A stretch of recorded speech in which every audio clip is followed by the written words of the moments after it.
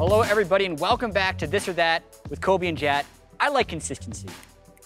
We're here every week. Back at it. It's always this or that. We've only ever swapped sides once, so everything as it should be. We have 6 slides today. Let's get to it. All right, here we go. This or that. Bigger COG counter X special or wild card teams? This is actually, because if you want to attack this from a numbers perspective, this is actually pretty close. I think X Special's percentage win was just posted on Reddit, and it was insane. It was like 70+% all-time win record versus COG, no matter what team he's on. It's pretty amazing, because X Special has been on good teams. I mean, he was on the early TSM teams, and they were pretty dominant. But then he was on the Liquid teams that just decided to slam COG in playoffs year after year. However, to me, this is an interesting one because all of X Special's victories over CLG are like normal or playoffs of North American LCS. These are when it matters at worldwide competitions, and it happens so many times that one, I feel like this one stings more. I have to go with that. But I think he has a better win record, so I'll actually go with he's technically a bigger counter because he has won more games for CLG. But this one definitely hurts more because it's at international competition. They lost both games to Albus Nox Luna, and they lost 1 game to Supermassive. So that's 75% as far as I can tell. And also Pain, which makes it a little bit lower. Those hurt, man. They beat a Korean team and then lose to these guys. So from you better be a big counter if you're able to beat a Korean team and you can't beat.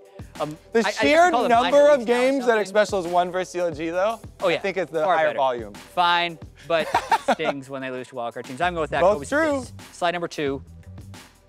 This or that or the other thing. They've done this before. How far can Dig go? Quarterfinals, semifinals, finals. I do not have an accent. I was just reading quarterfinals. Quarterfinals. I'm gonna go scratch this one off. I actually think that Team Dignitas.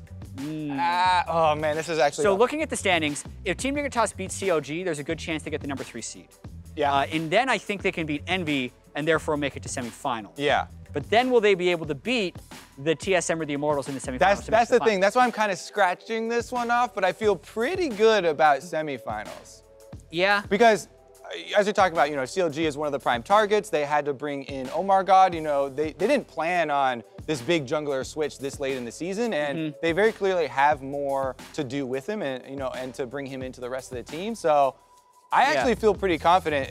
It's good that they have Adrian in this picture because him coming in was one of the big boosters for Dig. And they have Altec in the other picture, who, if he continues to go off, and Keen, I think is a big one. You gonna swing for the fences, Jatt? I'm going the technically correct answer. How far can Dig go? I don't think it's crazy if they go to the finals. Top out. I don't think it should. I would say that, but because we decided to mix it up with a question, I'm gonna go with or the other thing. All right, I'm gonna stick with that in the middle. Semifinals is where I think they will land, but technically, if you want to go by how far can they go? Don't count them out.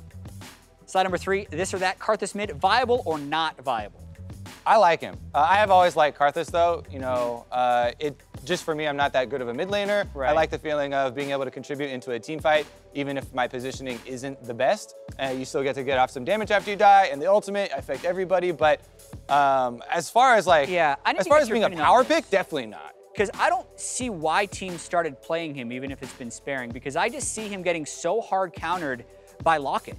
Tanks building Locket or Stoneplate Locket means he's almost useless in those later game team fights. So is that laning phase? That's such a hard thing to say though, because shields counter damage of any kind. So he would Locket counters all easy to AoE, all damage from mid laners. You can't say ultimate. I mean, true, maybe that's it, but I just see so many other better options. I'm gonna say not viable. Because I'd say it's viable because they're too good against him. I'm gonna go technical on this one. Viable means you can use it in pro play. It has been used in pro play. Boom. Did it win though?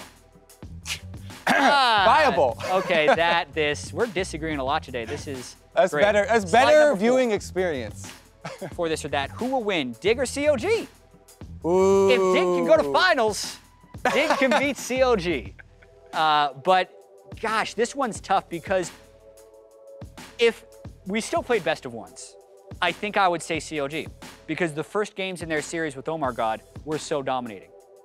But we play best of 3s now, and they look pretty bad in their next 2 games against Phoenix 1. So I'm gonna say Dignitas, and I'm gonna regret it later, because every time I start putting faith in Dig, they start failing. Typical Dig Jatt. Yeah, all the time. Just throughout history, I'm always picking Dig. Honestly, it becomes an interesting question just because of that jungle change you talk about. Omar is still a rookie, and while he's getting more and more time with the team and they're improving, bit by bit, the games are also getting more and more high pressure. Yeah. And that kind of changes. He hasn't really had experience in playoff games. He hasn't had experience, when the games are leading up. This is summer too. We have Worlds. This Worlds is on the line. And we also say, like, if they didn't have this roster instability, Team Dignitas is one match win behind CLG in the standings. And they played most of this split with a different bottom lane who wasn't as successful. Yeah. All that being said, I still am going to bring up Huhi versus Keen. Because to me, Keen has been playing really well for Team Dignitas, but I'm also unsure if he's going to be able to keep up that performance. And Huhi has been one of the best performing players on all of CLG. Yeah. And if he, has a good series, like he draws all these bans, he's still able to affect the rest of the map. So I think even with the jungle change, I'm going to put a lot of faith actually in Huhi and slightly go with that. Second matchup on Friday night. It's rare that one's a good one. All of playoffs are going to be good this time around. You've never doubted them though, so I didn't even need to ask you this question. Let's get to the next slide of this or that. Better support carry, Smoothie or Ole? This was part of the MVP votes even, right? Yeah. At first, when you're whittling down your MVP vote, you want to whittle down to basically one player of each role. And those are the easiest comparisons. Yeah. This is basically the peak though. Yeah, I mean nothing against Smoothie when I say that right now it's not even close between him and Ole. Smoothie has been great. I think his Taric play has been awesome, but I don't see games where I say Smoothie is the carry. I think Contracts and Jensen have done a lot more carrying than him. I think Ole is the guy. He makes such a big impact in the majority of their games, which right now I think it's Ole. I feel like I have seen games where Smoothie carries, and for me, the advantage that Smoothie would have in this fight of supports is consistency. Smoothie has been so good the entire time, basically all year long. All year long. I think last split, it was a conversation. I actually would put Smoothie above Ole, but I think Ole is really good right now. He's taking it to the next level. And since this is MVP, is it MVP of the whole year or of just better support carry, this or that? Oh, this is literally just better. Right now, better support carry. Since they put the carry part in there, I might go more to Ole because he does a bit more roaming. But I have to say, Smoothie's team play is so good. When Redemption was first rushed item, his Redemption's always perfect. His Taric play, as you said, for team fighting. Since the carry thing is added on here, we'll agree. That's what I mean, right? Nothing against Smoothie. The dude's a great support, probably second biggest carry support in the NLCS right now. But Ole is clear number one. Slide number 6. Oh, baby, Spice? Feed to win. Who did it better, Haunter or Dyrus? I gotta go with the classic, just right off the bat. He even has the outfit. Dyrus is a legend, basically. And whenever someone else, starts to do that strategy, it's always compared to Dyrus. So you have to, pay homage to the original. He would have to do so much feeding to make this correct answer for Haunter, to make people switch their nostalgic memories of Dyrus dying 5 times and TSM winning the game. Okay. He would have to die like that for years. Oh my God. It didn't actually happen that often for Dyrus, but the memory is much stronger than actual. I agree, it's that. He has the outfit as well. He's embraced it. Yeah, it's fine. That's all we got. He didn't feed that much. He didn't. Yeah. It happened in high pressure moments. You get credit for being the original. He's the one who started that meme. Yeah, not even close.